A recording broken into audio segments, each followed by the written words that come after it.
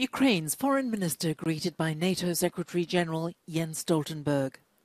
This second day of the military alliance's gathering in Brussels saw an inaugural meeting of the NATO-Ukraine Council. Ahead of the talks, Kyiv said Ukraine needs more weapons for its fight against Russia.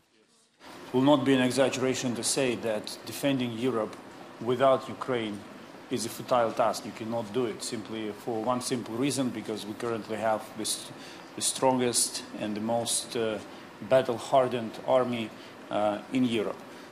At the gathering, NATO allies vowed to remain steadfast in their commitment to further step up political and practical support to Ukraine. Welcome to this first meeting of the NATO-Ukraine Council at the level of foreign ministers.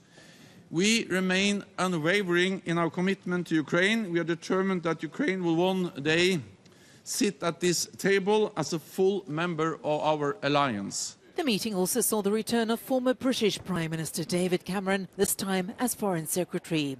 On the ongoing war, Stoltenberg said Ukraine has inflicted heavy losses on Russia.